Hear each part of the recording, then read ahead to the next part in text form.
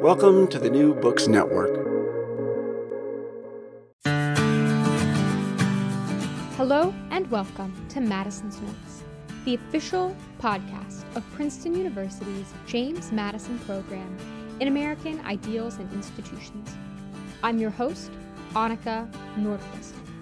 Welcome to 2024, everyone. I hope you had a wonderful holiday season, and I'm so excited to usher in the new year with a conversation on what, if you've been listening to this podcast, you know is my all-time favorite topic, Roman politics. And there's no one better to discuss it than our guest today, Professor Jed Atkins, who is the E. Blake Byrne Associate Professor of Classics at Duke University. He specializes in Roman politics and especially in Cicero. In this conversation, we're going to discuss the ways in which Roman politics should seem familiar to us and yet are fundamentally different, how the founding fathers understood the Romans, and, of course, Cicero. So with no further ado, I hope you enjoy. Jed, welcome to the show. It's a real delight to have you. Well, it's a pleasure to be here, Annika. So I want to kick us off here. Before we kind of get into the nitty-gritty of this, I'm very curious, in your latest book from 2018, you talk a lot about the difference between the familiar and the foreign when we look at the ancient world. And I think it's so important because I think people are very quick to say, oh, well, if what happened in Rome or Greece doesn't immediately relate to what is happening to us now, then I'm not interested and I don't care. So can you talk a little bit about why that's such an important distinction, and particularly what kind of cultural assumptions that might be surprising to people the Romans had that informed their governance? Yes, that's a great first question and very important distinction. So often I think we do get interested in a regime like Rome because we do see that there's some ideas that seem so very familiar to us. And as we'll talk about a little later on, that comes from some intuition, some ways of thinking that are deeply embedded in the American political tradition going all the way back to the 18th century. But the problem is we just turn to ancient political theory to find the things, ideas that are familiar to us, things like individual rights. Then what we'll simply do is have a mirror. We'll find when we look at Rome, we'll just simply see our own reflection in a mirror. And that doesn't help us. It doesn't help us understand the Romans, and it also doesn't help us use Rome to do normative political theory because after all, we'll just find what we already believe. And so I suggest that when you study the Romans, or for that matter, the Athenians, it's important to keep into mind two things. Number one, there are familiar concepts such as individual rights, or as another concept that I'll talk about in the book is toleration, religious toleration that emerged in the Roman Empire under Christians. On the other hand, there's also concepts that are very foreign to us, or at least that we don't think about as often, we being liberal in the sense of people that are committed to individual freedom and rights, things like honor and status. And so I suggest that the best way of thinking and about the Romans, both best because it helps us treat our history well, but also opens up the space to do a critical reflection of our own time and place, is by holding tension between the familiar and the foreign. The Roman emphasis on things like status and hierarchy and honor, as well as things that are more familiar to us, such as rights. Because after all, when we get this distance, we can see more clearly areas in Roman thought, in Roman life, that might be more blind in our own culture and life. I think we kind of just tossed in a lot of words there, hierarchy and honor versus rights. And one area where I think that is especially kind of interesting is foreign policy, because I think that we have kind of this conception of, once you take out like a humanitarian or a Christian view, all that's left is realpolitik. And as you point out, when you take out a humanitarian or Christian view, that's actually kind of not the case. So can you talk a little bit about that and about how this idea of hierarchy and honor really impacts the way the Romans think about their governance?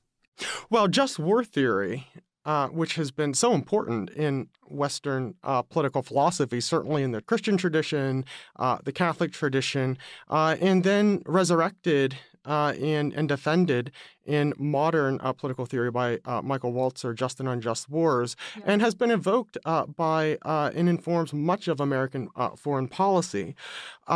This just war theory was first articulated in Rome. With Cicero. And just war theory simply understands that and holds that you have to give a justification for going to war and using violence. And you have to give a justification for why you should go to war. And then you also have to conduct war according to certain principles and within certain constraints. And this view of warfare that Cicero argued and defended came out of an understanding of law that required restitution. In other words, you have to properly declare war and say, this is the reason why I'm going to war, because you have taken something from me or from my allies, and therefore you have injured me, and this injury is severe enough that it warrants the use of violence in order to recover that. Now, what's so very interesting in this account is that it is one that's made out of both justice, but also, as war gets conducted, honor plays a very important part in ancient warfare. And Cicero, in his On Duties, which a work that he wrote at the end of his life, it was a work that was written from Cicero to his son, who was a college student at the time, you might say studying abroad in Athens. And in this work, he's arguing for all the things that rising statesmen should follow, all of the principles and code of ethics. And there, Cicero sets out an account of the justice of war, but he also wants to bring into conformity with this code of just war honor.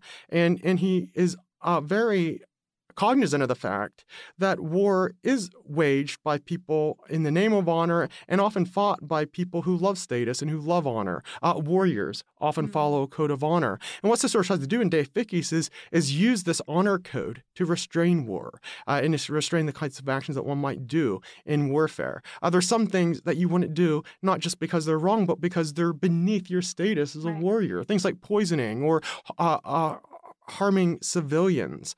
And so Cicero is very cognizant of the role that honor makes. And this is something that later international relation theories, people like Grotius, when he talks about just war, he'll also talk about honor. But in modern international relations, until very recently, we've dropped out the importance of honor as motivations within warfare. So this is an important theme, I think, that we can recover and think with as we think about justice in contemporary international relations. So let's talk about the other side of this, rights. In America, we have a Bill of Rights. In Rome, they don't have a written constitution at all, let alone a Bill of Rights. But you've kind of discussed how this idea of rights is kind of like a very Christianized concept. Do Romans have rights? The Romans, I'm going to start by making a distinction, and I'm going to make a distinction between natural rights, rights that are pre-political, that you hold simply by virtue of being a human being, by having human dignity, and rights that are citizens' rights, rights that you hold by virtue of being a citizen of a particular regime. In Rome, they had citizens' rights. And some of these rights were even citizens' rights that were protected by a constitution. That is to say, they are deeply entrenched rights that have been understood to accrue by custom over many, many generations, such that to violate those rights would be to deny something pretty fundamental about what it means to be a Roman citizen. So rights like this would be the right of appeal, provocatio, to appeal a charge against you to a jury of your fellow citizens, or suffragium, the right to vote. These are citizens' rights, and they can't be easily abridged. And so you do have a claim that you can hold against any current magistrate that would try to abridge these rights. So in that sense, they are rights that you have an action or a claim against magistrates, and they are not grounded simply in a prevailing political order. There's a type of history behind it, a type of Roman history that you can draw on and appeal to defend your rights. But they're not pre-political. They're not rights that stand outside of Rome or Roman history that are held simply based on your dignity or status. That language of rights comes in much later. I would argue that that type of rights, the very first time you see anything kind of close to that would be Lactantius, who was a Christian author in the 4th century, who makes an argument in a work called The Divine Institutes that all human beings, by virtue of bearing the image of God, have a certain status. And this status is not acquired, but it is received. It's inherent. We all have it. And therefore, in so much as you are a human being, you have, therefore you bear the divine image, therefore you have a status, therefore there are certain things and freedoms that you have, and certain claims that you have, and certain liberties and powers that you have. So that kind of right, that's you might say a natural right or a human right, is a much later tradition that even still was in a minority report until in the Middle Ages in canon law it becomes more important. And then finally, when you get into earlier modernity, this idea of human rights becomes very, very important. So, so the Romans didn't have human rights and they didn't have natural rights, but they certainly had a deep and important conception of citizens' rights. Yeah, I mean, I'm happy that you brought up this idea of citizenship because it's something that people talk so much about now. It's such an important concept. And that Rome had actually a very kind of unique view of within the ancient world. I mean, you were talking about privileges accorded to Roman citizens. One of the most famous examples is St. Paul, who they can't just kill him for being a troublemaker because he's a Roman citizen. And at that juncture in Roman history, that's still quite valuable. That carries a lot of power. So I want to ask a little bit about that because Rome is very inclusive, I guess, compared to other places in terms of who they allow to be citizens. Do they think of that kind of in the same way that we think of it, where anyone can kind of just apply to be a citizen? And is that sort of more open attitude in terms of the, 1,000 years of Roman success? Is that attitude an advantage? How does it help them achieve that? Citizenship in Rome, I think, gives us an opportunity to think about something that's very important, and that has to do with the founding of regimes and the principles of which regimes are founded. In a way, we can understand the political culture of a regime based on its founding principles. And I'll give you kind of an example in the myths that we tell about the founding. So in Athens, for instance, Athens, the founding myths is that Athenians were autochthonous. That means they are sprung from the land of Attica. They are native born. And as a result, to be an Athenian, for parts of Athenian history, you had to have 2 Athenian parents and then later on 1 Athenian parent. Naturalization did not happen in Athens until the 4th century. And even then, our evidence suggests that it was open to mainly foreign diplomats for political reasons, maybe 400 or so. People were actually naturalized. So it was a very small thing, this expansion of citizenship, and for others who were outside of Athens to become an Athenian citizen. Rome is very different. Rome's foundation myth says that the Romans came from Troy. Under Aeneas.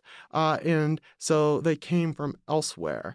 And then they united in a group at Rome in which a lot of different tribes and villages came together in one people. And so Rome, both the city and the citizens from the beginning were people who came from elsewhere. And so built into the story of Rome is a type of, you might say, extension of citizenship. And Mary Beard actually has a book where she tells the Roman history from the beginning of Rome up until the 3rd century that just tells out that story about the expansion of Roman citizenship all the way out. And what we see generally in painting in large strokes is that as citizenship expands, it becomes some parts of it stay the same and some parts get diluted. So what you have to be a citizenship at Rome is you have a couple of things. Number one, you have a status. Right. That status means that you're not a slave. You're not a non-citizen. So it carries a certain type of status, certain type of standing. Second of all, citizenship, it's very complicated. Some Roman citizens had the vote, some didn't have the vote. But if you're a citizen with the vote, then you certainly have the right to vote. And then the third thing is you have rights of protection, such as you mentioned St. Paul, the provocatio, this right of appeal, which is a citizen's right, that would be one of those rights that I would say would be a fundamental constitutional right that is deeply embedded with what it means to be a Roman citizen. So those are the kind of the three things. You have the protective rights, you have the right to vote, and then you have a type of standing. Then as you move, as citizenship begins to be expanded, and it became controversial at some periods in Roman history. In the 1st century, there was a whole war that the Allies waged in order to claim more citizenship and greater degrees of citizenships for them. So even in Rome as today, this question about who gets citizenship was a contentious issue. But as it begins to expand, it begins to get diluted. And, the more people that became citizens, the less status, let's say, it brought you to hold a citizen. So by Paul's day, citizenship brought with you mainly legal protections, not quite as much status. And most citizens, of course, never voted because you'd have to go to Rome to vote. And as the empire got bigger, that kind of political part of it dropped out.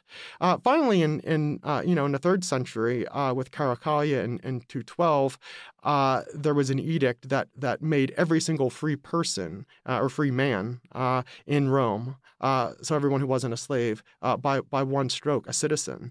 And so Rome was very happy to extend citizenship, but of course that edict by Caracalla wasn't self-interested. I don't think it was made out of cosmopolitan interest. Some people have suggested that he was influenced by a jurist named Ulpian, who was influenced by Stoicism, and that this edict of extending citizenship throughout the world was based on a type of humanitarian cosmopolitanism. I don't think that's right at all. I think what this does is the more people who are citizens, that means you get some things, but such as legal protection, but there's some obligations, which is to support Rome and fight for Rome and pay taxes to Rome.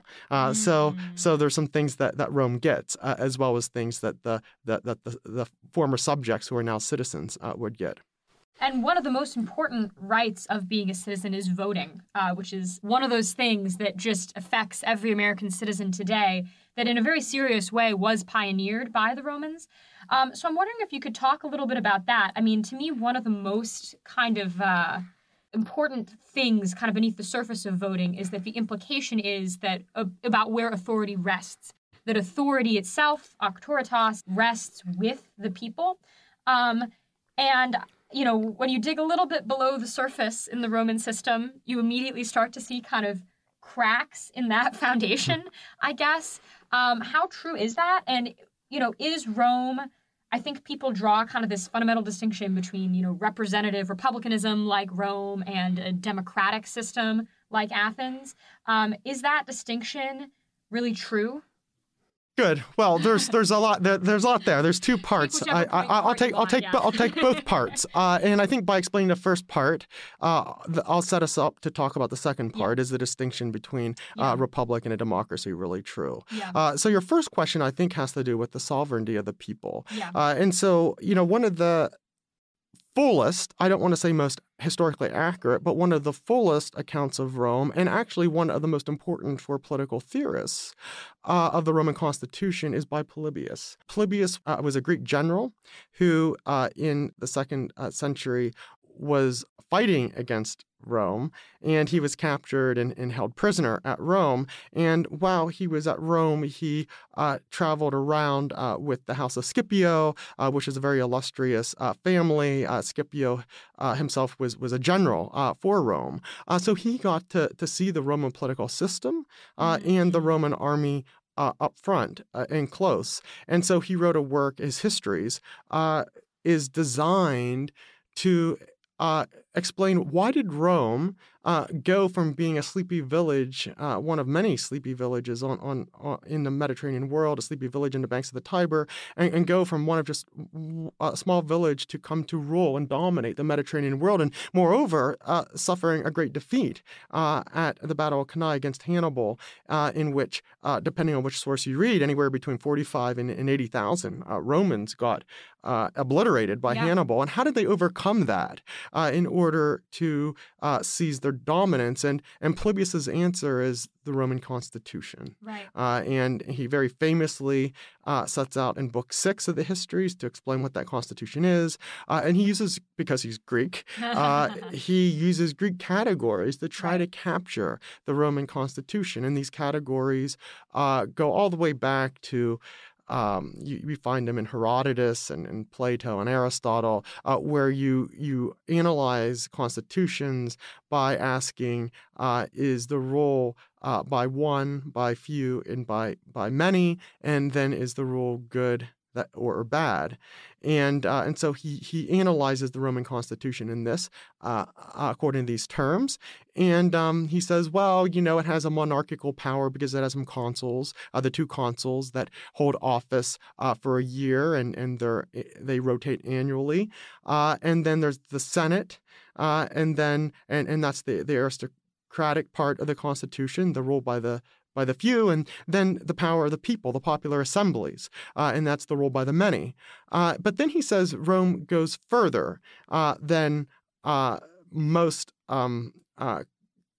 explanations of the Constitution in Greek, in that he says the genius of the Roman Constitution is that there's a type of counterbalancing of these different parts within the Constitution. And we might pick up that a little later on if you want. But for here, I think what's important is, as he's describing the different parts of the Constitution, when he describes the people, the popular assemblies, he says that part is kurios. It's Lord. And sometimes translators understand that as sovereign. The people are sovereign. People have the sovereign power or authority. And often when we think about Republican government, it's a government by the people. And that means the people has the power. The people has the sovereign power. And then you might say, well, is that the case? Did the people have the sovereign power? Well, on one hand, maybe. You might say they have the sovereign power insofar as every single law passed in Rome, in Republican Rome, is passed by the people. The Senate can't make legislation. Only the people can in popular assemblies. So that would seem that they are sovereign. On the other hand, the popular assemblies are not accorded by the principle of one person, one vote. They're weighted by class, and in the upper classes have way more power, though they have fewer numbers. Also, what's interesting is the people themselves can't propose legislation. They can only vote yes or no to legislation that is put to them by a magistrate.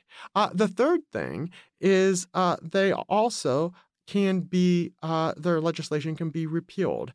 And Cicero actually, in one of his works, invokes the office of the augur. He says the augur, in order to have a vote, you first have to, see that the auguries portend favorable conditions and that the gods are on your side. And he says, well, if the vote doesn't go the way you want, just go back and retroactively say that the conditions were not right, and we'll overturn it and we can appeal it. So in one sense, the people have the authority over the laws, but of course, in another sense, their authority is quite limited. Compare that to something like Athens, where at democratic Athens, the people could vote. It was one person, one vote principle. And then, of course, the offices were held according to lot. Some of the offices were held according to lot. So Rome certainly wasn't a democracy in the sense that Athens was a democracy. And here I do think Polybius was right in the sense that there was a type of mixture within the Constitution, or types of checks and balances within the powers that made Rome effective. So no, the people weren't entirely sovereign, but and yes, Rome was different than democratic Athens in, I think, a very significant way. Yeah, I'm happy that you brought up that passage from Polybius, because I think it's one of those things where you read it and you're like, oh yeah, that's our system. The way that he describes kind of a mixed government and checks and balances, it all sounds directly out of everyone's AP US history textbook. And one thing that you've talked about in the past that I find really interesting is ways in which Polybius might have kind of projected too much and might not have quite properly understood the way that Rome worked, which is interesting because the founding fathers, relied really heavily on Polybius. And I'm sort of cheating a bit because I've already asked this question actually to Josh Ober, who was one of my former advisors, about kind of how the founding fathers might have properly or improperly understood the Roman example. But I'm wondering if you have any thoughts on ways in which the founding fathers kind of correctly looked at the ancient example, or ways in which the sources that they had might not have been accurate. Maybe to our benefit. Well, the founding fathers loved Polybius. This famous account of the compound constitution that we're talking about, the division of separation of checks and balances. But I should also say that one reason why they loved him so much is because the work of his chief competitor from Rome did not survive intact, and that would be Cicero's account on the Republic. And this was a work that the founding fathers longed to see. They longed to have access to. Yeah. It survived in some fragments in Lactantius, this 4th century Christian rhetorician I mentioned a little earlier ago in the context of rights, and also in St. Augustine's The City of God. So they had some fragments, and they wished they could have the whole work. And John Adams, our second president, John Adams wrote a work the spring of 1789, the summer in which, of course, the Constitution was ratified. He wrote a work called A Defense of the Constitutions of the Government of the United States of America. And in this work, he says, the loss of Cicero's books upon republics is much to be regretted, as all the ages of the world have not produced a greater statesman and philosopher united in the same character. His authority should have great weight. And one of my former students, Thomas Cole, who's a lawyer in graduate school, wrote a wonderful paper that is published in Global Intellectual History that argues that he read Madison's notes at the Constitutional Convention, and he shows that these notes reveal that on the Republic, these fragments was discussed at the Constitutional Conventions, and in particular, Cicero's attention to class dynamics, something that is completely absent from Polybius's theory and account of the Roman Constitution, but in Cicero, class matters, and Tom shows that this attention to Cicero played a huge role in their conversation about the need for two representative bodies that have different means by which representatives or senators were chosen. So senators initially were appointed by the state legislatures. So they loved Polybius, sure, but partly that was because he benefited from history that they didn't have enough of his rival account. If I could quickly, yes. I didn't know that Polybius and Cicero were rivals. Yes. That's an interesting fact. What was the area of disagreement? So most people think that Polybius, that Cicero was following Polybius on the Republic. He certainly evokes Polybius.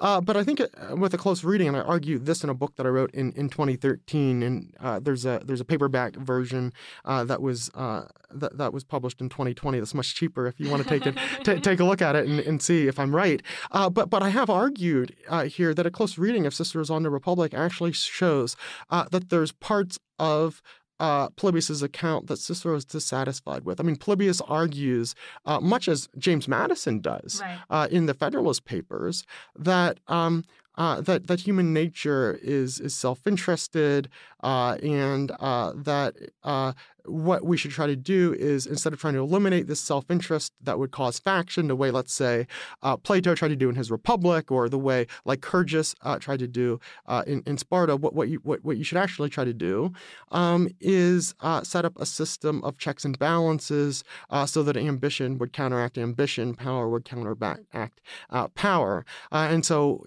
Polybius suggests that that's why the Romans were so good, because it was based on the separation of powers. And what's necessary is to institutionalize a constitution in which you have an equivalence of power just distributed in such a way so that the different powers within a constitution will try to conflict each other. And then that way you can use the ambition to be productive. And it was quite an ingenious sort of theory by Polybius, because in the ancient world, what almost everyone thought, certainly Plato thought this, Aristotle to a lesser degree, the Spartans thought this, was that the best way to deal with faction is to eliminate it, not to make it productive.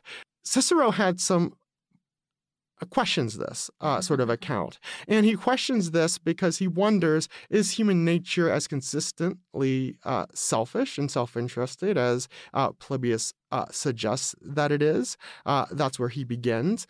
Is it as predictable as Polybius thought? And if it's not as predictable, which Cicero didn't think it was, then can you really come out with a science of politics that will allow you to engineer a solution? And so for Cicero, he puts much more attention on virtue, and he puts much more attention in class, because again, if it's not just constitutional power, you have to think about the social condition, so that brings class into his analysis. And so for Cicero, his constitution truly is a mixed constitution, which every class and every interest has their weights. He aims more for blending than opposition. And then, of course, if you have a blended constitution, it's very important to have wise and competent statesmen, leaders, who are able to mix the blending to the right level. So for Cicero, his account of a Republican constitution would have much more emphasis on virtue, much more emphasis on wise statesmanship, and much more emphasis on attention to all of the affairs of the people, rather than saying that we can simply engineer a constitution that can work pretty good, even largely, not entirely, but largely in the absence of virtue. I know. Well, I'm sorry, I cut you off before the part of the story where we found out that they actually recover that recover that text from Cicero. But yeah, could you finish what you're saying earlier? So they recover the text from Cicero. Yes. So that was just a helpful. It's always nice to be able to shout out one of your students, and so that's I think. Yeah. So that's an important counter perspective. But what I want to do, I think, is let's do a test case on. Let's put one of the founders to the test and see how well he understood. He understood the Romans, and the founder that I'm going to choose is not going to be Madison, but it's going to be one of his fellow writers of the Federalist paper, Alexander Hamilton. Okay. Alexander Hamilton in Federalist 9. And Federalist 9 is a fascinating work.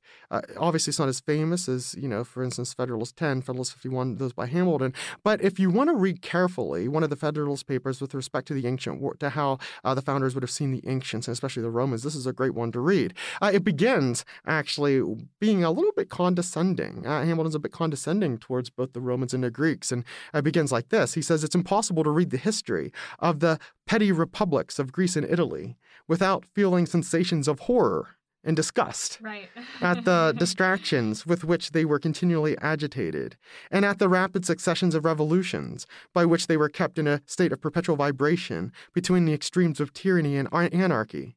If momentary rays of glory break free from the gloom, while they dazzle us with a transient and fleeting brilliancy, they at the same time admonish us to lament that the vices of government should pervert the direction and tarnish the luster of those bright talents and exalted endowments. for which the favored soils that have produced them have been so justly celebrated. So there he suggests that perhaps we don't want to go back to Rome. Yeah. That Greece and Rome are more anti-models than models. And then he goes and he says, I'm going to give you some proposals that the ancients didn't know. He says the principles that are undergirding the new constitution that we're arguing for were not known at all or imperfectly known to the ancients. And what are these principles that were either not known at all or imperfectly known to the Romans? They are the regular distribution of power into distinct departments, the introduction of checks and balances, legislative checks and balances, courts composed of judges holding their offices during good behavior, the representation of the people in the legislature by deputies of their own elections. He says all of these are either wholly new discoveries or have made their principal progress towards perfection in modern times. Well, let's see how Hamilton did. Let's put him to the test and see how well he did. So the first of these is a separation of power. We just spent some time talking about Polybius in the separation of powers. Polybius understood the Senate and the people and the consuls all to have different powers. The consuls, for instance, they had the power to use military force, but only the Senate can declare war, so the checks and balances. The people have the sole legislative power to make laws, but of course they can only be convened by a magistrate, a council, or somebody like that. So there are separation of powers in Roman thought and in Roman constitutional analysis. Well, how about an independent judiciary? Well, here I think this is almost entirely new. At Rome, judiciaries were formed from the people. Later on, they had standing courts. Cicero, fascinatingly, in one of his speeches on behalf of Caecina, argues for something that legal scholars will call the autonomy of law. And then you might say something like an independent judiciary was a principle that came from that. But this principle, certainly, of the autonomy of law is a bedrock of the American legal system. But it was not it was articulated in theory, but it wasn't deeply practiced. And so I would say, yes, he's right on this one. An independent judiciary is mostly new. It's a modern thing. How about the third thing? Elected representatives, either directly by the people themselves or indirectly by other elected officials. And this, I would say, is complicated. I'll talk you through it. First, Rome didn't understand elected representation in the way that Madison would argue for later in the Federalist Papers. That is to say, elected representatives serve as delegates to vote according to the will of their constituents. And so Madison says, if the people, one of the safeguards against the tyranny of the legislators is that if they vote their own way, you vote them out because they're supposed to represent you. So it's the idea of a delegation. You're supposed to vote the will of your constituents. Of course, there's other ways, though, of understanding representation. Some people understand representation as a trustee. So in this sense, you understand that representatives, magistrates, other officials make the decision for the good of the people, but not necessarily as the people themselves would have voted. Right. So Edmund Burke, for instance, very famously argues for this idea of the people as a trustee. And so in this latter sense, people, the trustees, I do think you could speak about representation at Rome kind of in this sense. Not legislators. They didn't serve as representatives in the sense of being trustees because that Roman legislation was passed by the people directly. So there's no need for this kind of representative. So in this sense, no, they really didn't have representation, only in some more expansive sense, and that you should say that good government, the legislation and decisions should be making on behalf of the will of the people of the whole. So maybe you could think about representation in some way as a trusteeship, or maybe possibly there was an office called the tribunate, and the tribunate certainly were meant to stand in for the people, but again, they weren't necessarily passing legislation on behalf of the people. So here, what would I say for Hamilton? How do you do? Well, I would say that on a separation of powers, he was mostly wrong. That they did have a theory of the separation of powers. He was right on the independent judiciary, and I think he was I think we can say he was right on elected representation, certainly in the way in which Madison was arguing for representation. So I would say he gets at least an A- on the Romans. Today, with the great inflation, we might even be able to give him an A, but certainly an A-. And I'm really happy that you read that quote from Hamilton, because it makes me feel like I'm not going crazy sometimes when I look at the ancient record, and there's very much this there's this thought, I guess, from people who don't look at the details that closely that, oh, it was so stable. You know, there's this republican system that lasted for 500 years. And in fact, for a lot of the so-called compromises that allowed it to last, quite a lot of blood was shed. This was not such a peaceful way of resolving conflict, and particularly class conflict, which you also brought in the way that you talk about Polybius versus Cicero. Class conflict is something that we like to pride ourselves as Americans of having less of, but which is very much bubbling to the surface today. I'm wondering if you could talk a little bit more about that in Rome, why Rome was so riddled with class conflict that for the Republican period, practically every conflict that you look at is really one class being upset with another, and how they dealt with it. Well, I think, I mentioned before you could tell Rome's story in terms of the expansion of citizenship as Mary Beard did. I mean, another way of telling the story of Rome from its beginning on down is trying to manage conflict, and in particular trying to manage violence. And this goes all the way from Rome's founding, which was founded in fratricide, in which Romulus kills his brother Remus, to the founding of the Republic, in which you have in the early 6th century, traditionally understood as 509, you have a nobleman's wife, Lucretia, being raped by the son of the king that led to the overthrow. And then you have the 1st century BC is a time of civil war that then ends only with the when one person, Augustus, someone who would Octavian, who would later be called Augustus, took control and issued in a period of peace. So you can tell the story of Rome all the way from its beginning through monarchy, through republic, and then back again into violence and conflict. And an important part of this conflict did involve class, and this particularly became an important part in the 1st century, in the 2nd century even. And maybe I'll pull out one example here, and that's a very famous example from the 2nd century, and it's some reforms that were proposed by the brothers Gracchus, by Tiberius Gracchus in the late 130s BC. And basically Rome owned a lot of public land that's confiscated from enemies in conquest, and this land could be held and worked by Roman citizens, and many wealthy citizens worked and profited from vast quantities of this land. And Tiberius believed that an earlier set of laws that had been passed limited the amount of land that any one citizen should hold, and so he passed legislation that would redistribute this public land to landless citizens. And his legislation had pretty strong popular appeal, but it brought Gracchus into conflict with the majority of the Senate. And the law passed the assembly only after another tribune. And you remember, tribunes were supposed to represent the interests of the people, and in particular the plebs, the poor people. He vetoed that against the interests of the people. And Gracchus then removed his fellow tribune from office. And then the story ends that in spite of being a tribune, which implied that he was sacrosanct, Gracchus was killed in a riot led by Scipio, who was a former consul from a family of patrician descent. So we have all kinds of things mixed up here. The legislation will only fail, but we have all kinds of things mixed up. We have class that's mixed up. We have conflict within, the constitutional order. And you might say, well, would things have gone better if Rome had a written constitution?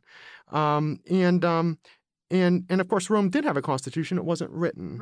It had a set of statutes and laws and customs and rights that, over time came to have a particular force that were entrenched. And so they can't be set aside very easily. And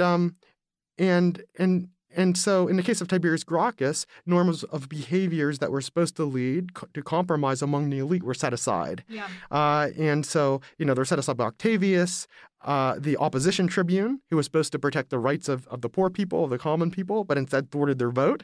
They were set aside by Tiberius, who responded by deposing Octavius, and then by Scipio, who responded by putting Tiberius to death. So this whole story is one of class warfare that led to increased escalation that ended in violence. And maybe codifying these norms with penalties for their violation at some period would have helped, but it only would have helped if they were enforced. On the other hand, I think you might be able to argue that a written constitution wouldn't have helped, and maybe would have led to a more violent first century. Yeah. After all, the initial dispute was over the interpretation of a written statute, which of course happens all the time, Right. In our own system with a written constitution. Moreover, Rome survived so long as a republic, over 500 years, precisely because it had a flexible constitution. And one of the criticisms of the American Constitution is that it's very hard to amend. It's one of the two or three hardest constitutions in the world to amend. So we've had over 11,000 proposed amendments in our history, and only 27 of them, including the Bill of Rights, have succeeded. And so some scholars have argued that the difficulty required to amend the Constitution has contributed to the great importance that the judiciary plays in American politics, the least dangerous branch, which in some ways escalates conflict, including class conflict, because if you can't amend the Constitution, then how you interpret it matters deeply. Whereas Rome, the way this was supposed to be handled was through a set of customs, deeply embedded customs that the elite would follow, and these became increasingly set aside until ultimately I think that the most dramatic of these setting aside was when Caesar crossed the Rubicon and marched at Rome, leading to the very dramatic civil war against Pompey the Great. Well, I think that we're starting to hit time here, unfortunately, which is a shame because I have so many more questions that I want to ask. But I wanted to close us off here. I think part of the reason why the Roman Empire sustains such interest, and we project so much of our own politics onto Rome, is that people feel that we live in quite unstable times. People make the case often that we're living at the end of the empire, especially because a plague played such a part in that, and we just had a really large plague, or the end of the Republic, with kind of this increasing escalation of what types of norms it's acceptable to violate. So do you think either of those comparisons is a fair or interesting one, or are we just being paranoid? Well, we're being American. Yeah. We're being American. And what I mean from that is America has always seen Rome as an aspiration and a model. Yeah. Rome threw off monarchy to become a republic. Yeah. And then, but Americans have also looked back at Rome as a warning, because then Rome lost its republican government and became a monarchy again under the empire before losing the empire and being absorbed into medieval fiefdom. And just as Rome lost its liberty, so could America. So let Rome be a warning. And Americans from the very beginning have seen Rome as both a warning and also a model of inspiration. And so there is something, a reflex here. I think that to see Rome as models, that is deeply American. And of course, Rome has never be an exact model, because there was a book that was written a number of years ago that asked the question, are we Rome? In a sense, well, no, we're not Rome. We have a different founding, a different constitutional order, a different political culture.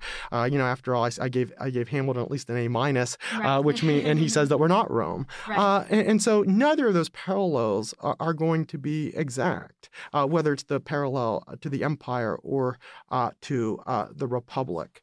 And in some ways, it depends on what you want to pick out. I mean, if you want to emphasize certainly the republic, and I do think here there might be one that I think would be apt to pick out. And maybe I'll close with this. A person I spent a lot of time thinking on is Cicero. Yeah. And Cicero was very concerned with trying to save the republic, and what he was very concerned about in his day was class warfare and the failure of the elite. Yeah. And for him, he realized that Republican government, a government that's going to sustain itself, needs to be a government where those who rule have the interests of the whole people in mind, from whatever backgrounds. And in an age today that is extremely populist, for instance, is, I think, one in which we might reflect on Cicero's solution. Certainly populism arises from many motivations, and there's lots of different grievances. It's a complex movement with many voices. But some of the yearnings that give rise to populism, I think, are important and get ignored by our elite. So there's a photojournalist, Chris Arnade, who published a book called Dignity, Seeking Respect in Back Row America. And it's a very moving book. Yeah. He captures the texture of the lives of the urban poor, the rural poor, people who too often are nameless. And he goes to places that hold these urban and rural communities together, but simply aren't part of the fabric of the lives of our elite. Places like McDonald's and houses of worship.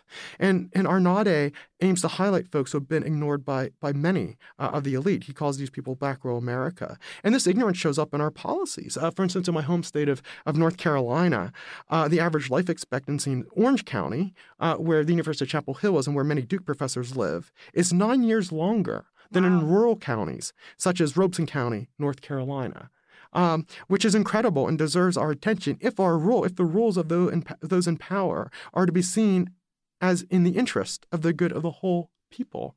And when life expectancy has that much disparity, those who think that they are being ignored by those in power, I think, have good evidence maybe to suggest that might be the case. And so the polls that suggest that we have increasing lack of trust in our role, I think, may reflect a type of loss of attention to the common good. So ultimately, Cicero responds to this by saying that the elite need to be better. Those who rule need to be better. They need to define their actions and responsibilities by their purpose as magistrates, which is to rule in the interests of all the people, to respond to the needs of the people as a whole. And I would say that kind of lesson at the end of the Roman Republic might be, if I had to choose one, might be the most important. I think that out of the many ways in which we might look to Rome for inspiration and for warnings, I think that having a better, more responsive elite, I think, is one piece, but an important piece of ensuring the perpetuation of our republic and its institutions. Well, thank you so much for that, Jed. And I know the example of Cicero in many ways is such a sad one because, I mean, he's the most famous Roman statesman probably ever, and he's writing kind of in the death throes of the republic and does not die a happy death. But I'm really grateful that you brought up that example and so grateful for your time. This has been so interesting. It's been a pleasure. And so we don't end on a downer. I will add this. In Plutarch, in his Life of Cicero, he gives a great example of Augustus. And of course, the Emperor Augustus, when he was still Octavian, he signed off on Antony and his henchmen putting to death Cicero. Yeah. And Augustus's nephew, he comes across his nephew reading a work of Cicero's, and he sees his uncle comes up to him, and he tries to hide it under his coat. He's afraid because, after all, he knew that his uncle was complicit in Cicero's death. And Augustus takes the book from him, and he looks at it, and he reads some lines, and he says, "Son, that was a wise man and a lover of his country." Yeah. And so Cicero's death was unhappy, but he bequeathed something, a way of thinking about government, and thought that well outlived him. And the work that I was concluding on, where he thinks about how to reform our elite, his On Duties, was the second book off the printing press after only the Bible. So it shows ways in which to try to think well and hard about our times in our government, to try to live and act virtuously. Those writings and actions and impacts that we make may have an impact on others far beyond our own time and place. Wow. Well, thank you so much, Jed. That's absolutely amazing. And thank you for curing my impulse to end on a depressing note. So thank you again. Well, thank you, Annika. It's been wonderful to have this conversation with you. Well, Madisonians, there you have it, Professor Jed Atkins of Duke Classics on Roman politics. His book on the subject is in the show notes, as is his most recent lecture at the Madison program, which is on the Christian origin of tolerance. It's very different from this conversation, but also very interesting, so I would definitely recommend checking it out. As always, if you want to find out more about the Madison program, you can find us at jmp.princeton.edu. This contains all of our recorded lectures and all of our upcoming events. You can also join our mailing list, look at our summer offerings, and see what kind of work we do here on Princeton's campus. You can also follow us on social media, on Twitter at Madison Program, as well as on Instagram and Facebook. And finally, if you enjoyed this podcast, please do leave us a rating and a review. It really does help us so much. Thank you again for listening. Welcome again to 2024, and I'm so excited to see you next time here on Madison's Notes.